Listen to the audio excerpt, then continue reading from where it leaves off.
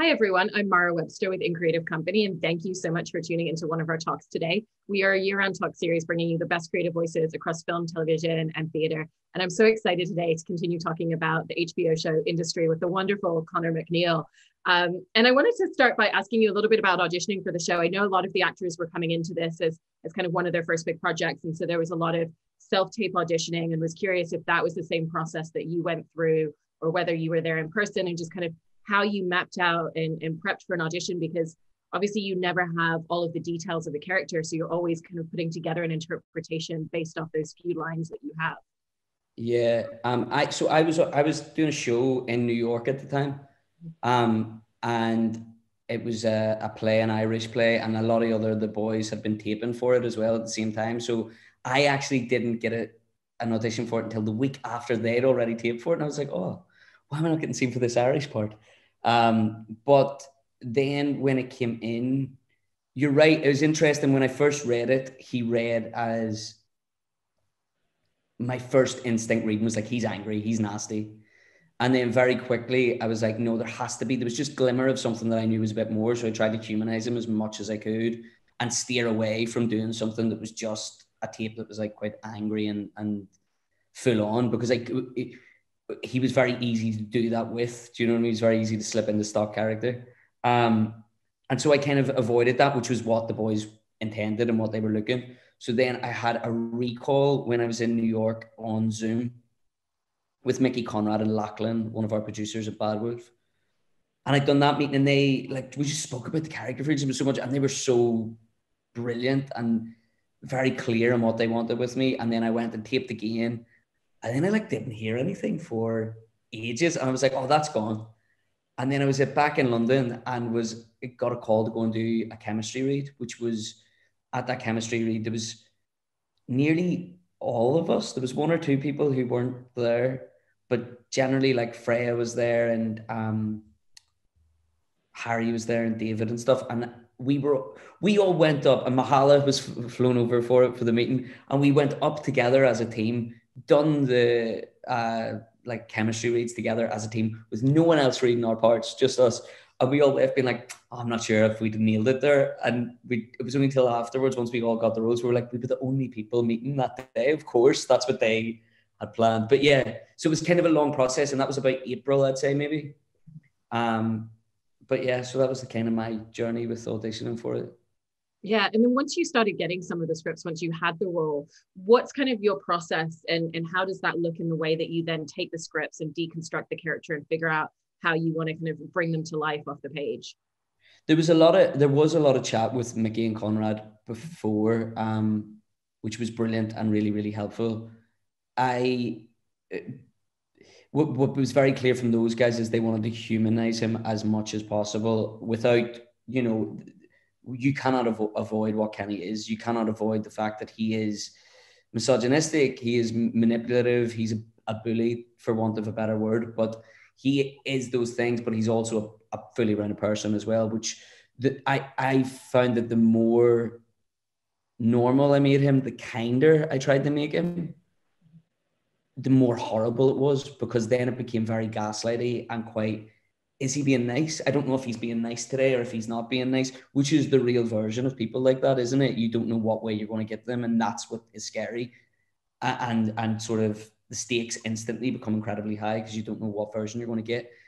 So I did that. I'd done some research, not a huge amount, but the writing was there as well, Mara. That was the thing. It was on the page. They were very clear and very smart writers. But I'd done a little bit of research. There's a book called City Boy. I read that. I went and I went and sat beside a friend who works in City. I sat on his training room floor with him for a day, which was really good fun. And more importantly, actually, I went out for drinks. I got him to take, I was like, bring me to the most notorious City bars, the most notorious bars for bankers. And so we went to a few bars and had a few drinks, and I just kind of sat and watched as much as I could and tried to eavesdrop on conversations a lot. Yeah, so that was kind of my approach to getting into it. But the majority of it was on the page. It really was. And I suppose just trying to make him real is the main aim of the game. That's so interesting that part of your research was actually going out to some of the bars and some of the night spots, because one of the things that really struck me in watching the show is the way that it just encapsulates such a specific nightlife within London, within finance. Was Yeah. that where you were then just like really pulling those details in? And what did you feel were the aspects of the way that they socialize together after work, beyond just the fact that like everyone in London goes to the pub with their co-workers anyway? Yeah, they're still carrying work, aren't they? Like everything's still going to be carried onto the floor the next day, and everybody's kind of, nobody's really got each other's back, really. I don't think in this show. I don't know if that's I don't know how real the life that is once you're working in a place like that, but I think Mickey and Conrad obviously work there, so I think they're pretty close to it. But yeah, that was probably the most educational thing I could have done, was sit in those bars and watch, because it is about what's off the floor as just as much as what's on the floor. It impacts all of these guys, doesn't it? And actually, even the relationship I have with Marisa, who plays Yasmin, you know, what happens to us off the floor is what really impacts our relationship on the floor. And I try to keep it business as usual on the floor, even though this is looming over, and I'm still your manager. I'm still your senior. So yeah, it was very useful. Yeah. I don't know if I answered your question there. I kind of like No, you did, because it really just like every single moment, like they're never able to let the job go at any time in the show. And also, I thought it was interesting because, you know, it's such an ensemble show, and your character specifically with Kenny, we kind of don't really see very much of him in that first episode, and we start to see more and more of him as the show goes on, and like we learn a little bit more about his backstory and why he behaves the way that he does. But that first episode must have been such an interesting experience, because there's still so many shots where you're all just out on the floor. Every single character is present almost the entire time whenever there's office scenes. So was it kind of an interesting experience to be able to just hang back and just watch all these interactions in that 100%. way? And great for like, look, any job anybody gets, you're always nervous.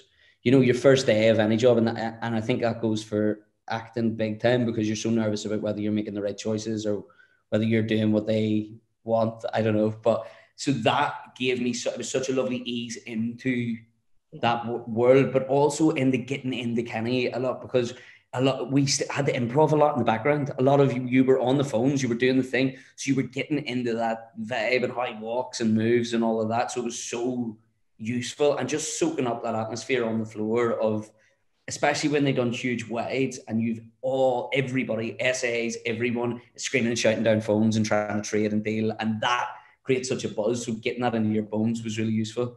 I loved doing that. I loved getting to watch the other guys as well. That's the one thing about the show, you know, whether you love it or hate it, the acting's really good. The acting's so good from everyone. And I loved getting to watch people first and see the vibe of what people were going for, and then being able to dig in episode 2. Mm-hmm. And it's also interesting in respect to the fact that every single character has an interaction with every single other person. So did you find yourself having to really think about what that relationship would be with a lot more characters and a lot more scene partners than you would normally, just because of the number of people who are in those scenes and the way that everything just flows throughout the floor? Totally. And also just like even things like how loud you're being, because at the end of the day, Eric's desk is there. If I'm screaming and shouting, Eric can hear me. Or Mark Dexter, who plays Wyndham, my boss, is down there. So when I'm with Yasmin, I'm very conscious of, so it did shape everything, you know, and it made it really fun. It also just made it really fun to shoot with everyone all the time. And that's why we all became so close, is if you were in that scene on paper or not, you were in that scene because you would have been at your desk. So everybody was in constantly, and that it really did create a real environment of a workplace. And you kind of felt like, I felt like I worked on that training room floor. I get picked up, dropped off there, and that's where you go into that studio every day and sit down, and you're at that desk for however long we're shooting for that day. So yeah, we were Pierpoint people. Yeah. By the end. And were you living in the same apartments as a lot of the rest of the cast when you were filming? Yeah, we were all in the same block down by the bay, which was really good fun. Yeah. And loved it. And right by the sea as well in Cardiff, which was really beautiful. Mm-hmm. Yeah, and I wanted to ask you a little bit about the construction of Pierpoint as a company, because it kind of almost features as a little bit of a character of a company. There's so many details about it, about the work culture there, you know, even down to a staffer leaves and there's an article that they write that's an expose, you know, so even beyond the things that we see with interactions with all of the different characters. So it's interesting kind of what the creative team talked to you about in what are the specifics of this particular financial company? What is it that sets it apart, the good, the bad, the ugly, and kind of all those in-between elements that they really, really crafted out to make it so layered? I think, like, in the show, I'm pretty sure that Priyanka says that young people are their capital. They are the company that are hiring the most young people. They want to put a new face on banking, is the sense that you get from Pierpoint. They're trying to be as diverse as possible, but then you realize very quickly that that's a lot of it's optics, isn't it? And the truth underneath is still pretty rotten, and the patriarchy still rules. But yeah, that kind of was the vibe of what the company was, that basically putting a new sheen on something that once you scratch the surface underneath is a bit decaying still, and they haven't really changed their tune. Yeah. And in terms of the directors working on the show, you had Lena Dunham coming in and directing that very first episode, which was interesting because, you know, she was coming in to direct something that wasn't a script that she'd actually written, which usually is kind of what she's working on. And so I wanted to ask about the experience of her coming in and directing that first episode, and the way that she really kind of creatively and visually just set the tone for what the show was going to look and feel like, so that as the other directors came in, they could really just continue to grow and expand upon that with all of you. Totally. Lena was a big fan of making me improv, which I loved, and not a lot of it was used, but I think it helped in the long run of creating Kenny and who Kenny was, and pushing that. So she allowed a lot of room for that. Lena's a massive thing about team, and that goes for not just like that's crew, everybody. She loves getting people together as a team and creating that, and I think she set that up. And we would, the odd time when there was enough time to do it before the day would even start, you would quickly play like almost theatre games to a degree, that like you would play a quick game, or everyone would run lines really quickly or move around the space just to get into it. So we were all collectively there together. And I think that set a precedent for the rest of the show. She really set up that element of what that place is. It's a workplace. You are a team. Your desk is a team. These are your people. So she done an incredible job of that. And Lena makes things fun, which she brings so much energy, and she's like a huge engine of like fun on a set that I think was needed here to keep that up there all the time. And everyone, as mean as they are, a lot of it's banter, right? It's constant banter. Who can be funnier? Who can have a meaner quip? Who can be slightly more evil, but in the most wittiest way? And that, creating that energy, she kind of guided us all towards that really well, I think. Yeah. And I think, yeah, it's good. Sorry, no, I'm just saying, I think I love her episode. I just think it's brilliant. It really sets the world really well. It really does. And there's such a specific pacing that comes into the show in terms of not just the way that visually it looks, but the dialogue and the way that fires off. And I imagine that was something that was a very, very specific choice that they made at the beginning, and was interested in how that informed a lot of the choices that you made in terms of the conversation and how it flows when you're in scenes with other actors. Yeah, I think like there was one thing that we done with Lena, which was like running the thing as fast, like ridiculously fast, and just coming in on top of each other to create that. So then when you came to shoot it, you were ready to go, you know? And that kind of lives throughout it, doesn't it? It's very fast-paced world. We were saying this the other day, actually. Episode 1, to me, I was like, whoa, it's over. It like goes at such a pace, and so much happens, and then it's gone. And I think that's, you know, that's the world. Their world is like that. It's like high adrenaline, make money fast and get out fast, you know? Yeah. And then I wanted to ask you a little bit about working with some of the other cast, because, you know, as we were mentioning earlier with like David, Harry, Myhala, and Marisa, this was their first time coming into a series and coming into a show and a project like this. And, you know, is there a difference kind of coming in and just the myriad of working styles that were coming in across everybody and the way that everybody approached things? Or did it really just kind of like meld together that everybody kind of naturally wanted to work in the same way? Because I always think that's so interesting with actors, because everybody has their own style and how they like to work, but you have to mold into each other. Totally. That's an interesting question, because I think a lot of us do work in a very different way, but I never felt that was that noticeable on the set when we were shooting scenes. What I did notice was people prepare in different ways.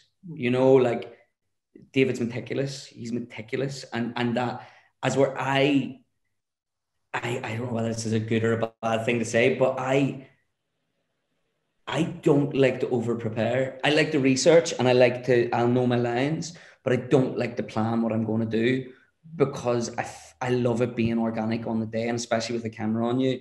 I like playing with it and risking it and seeing, hoping, praying that the magic is there when it's there. And luckily with, the majority of my stuff is with Marisa.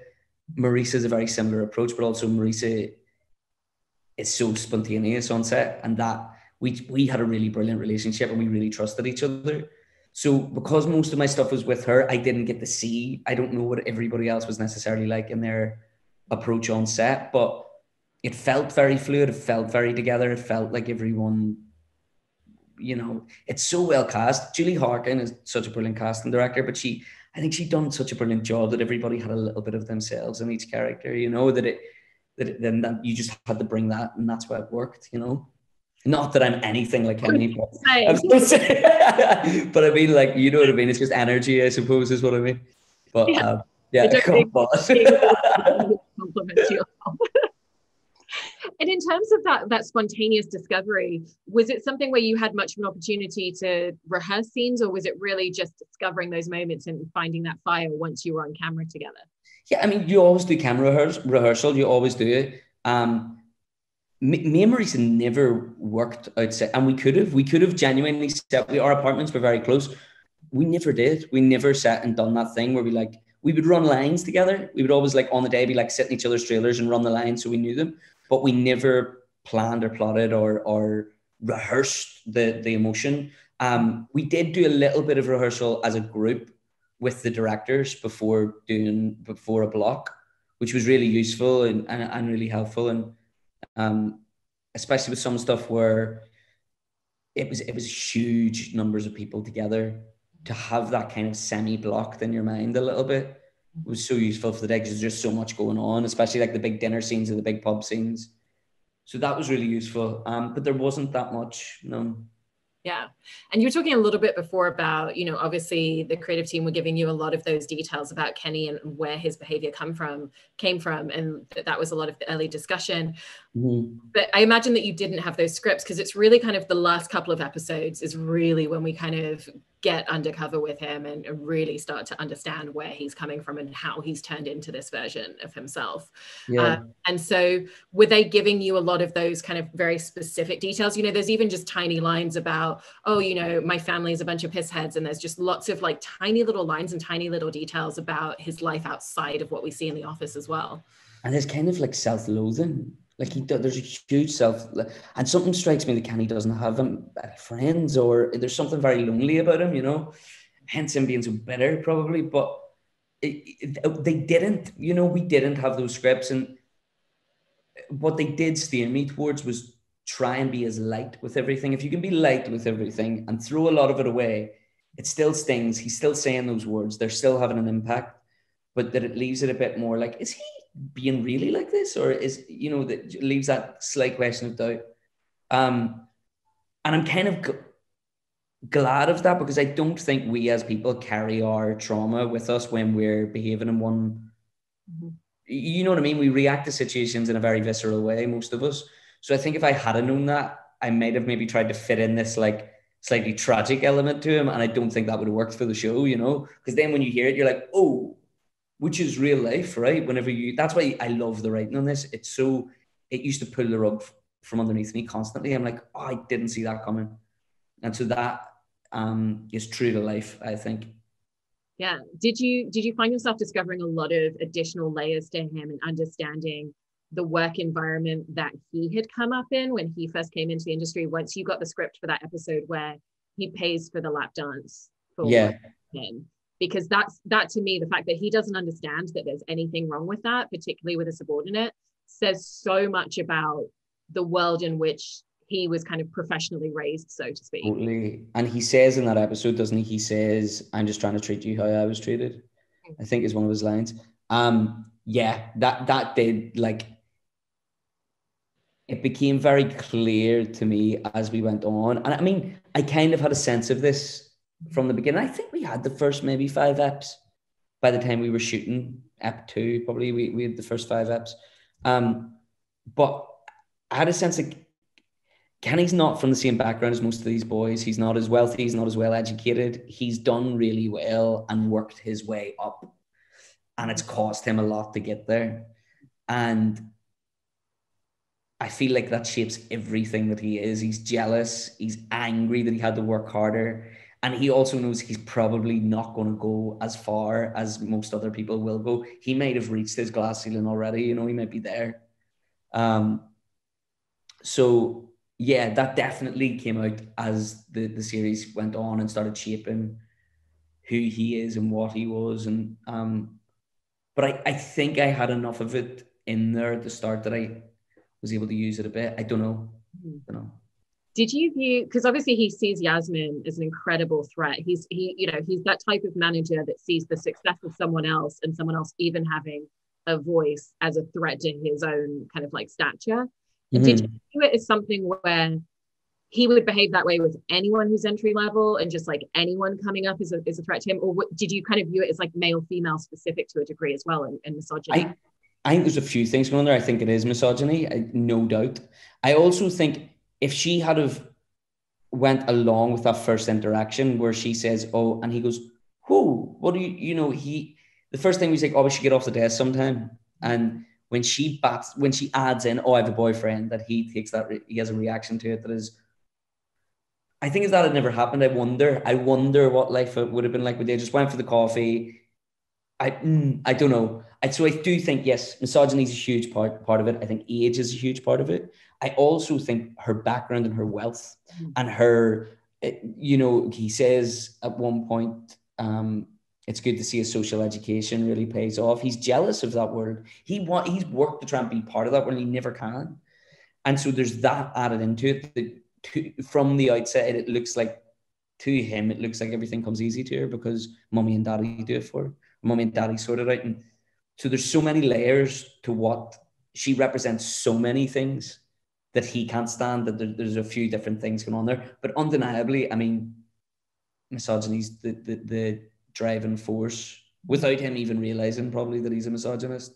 I bet you Kenny's the type of guy that goes, no, I treat women the way that I like to be treated, which is like shit. So yeah, do you know what I mean? It's he's not, I don't know if he's the brightest or the most aware person in the world. Yeah. It's also interesting to watch kind of the confidence that he has in doing this in public in front of his co-workers as well. And it also says a lot about the environment that nobody stops him. But did you kind of think yourself a little bit about how far Kenny could push this and kind of what those limits would be in terms of what he could get away with? Yeah, definitely. There was a scene with me and Mahala where we had a standoff, and I'm like, would he throw a drink around her? No, he wouldn't do that. You know what I mean? He wouldn't push it that far. He wouldn't do that. And then even with the strip club scene, he leaves at the end because I think he cottons on. He goes, this is awkward. She looks uncomfortable. I've crossed the line. What do I do? I'm just going to run. I'm going to get out. And so he leaves. So there is definitely an awareness at a certain point, but it's always when it's too late. It's always when he's already screamed or shouted. It's always when he's already pushed it too far. And I think that night after the lap dance, he rings her lots, doesn't he, when she's in bed? Because he knows he's messed up.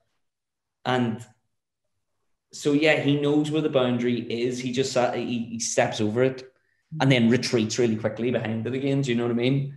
Yeah. So, yeah. Yeah.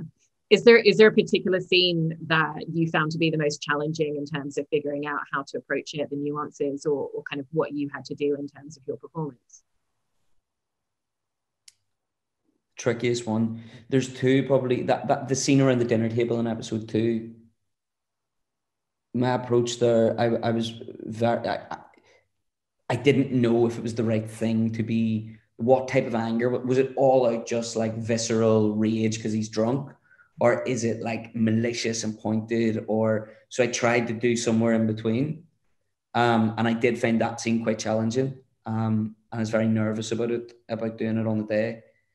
And then the other scene is in episode 8, when they talk about the cultural fit, that it was, and it wasn't like I knew what I had, I knew what was needed. It was being able to pitch it in the right place, and the twist in it as well. So those two scenes kind of to me were the toughest, I think.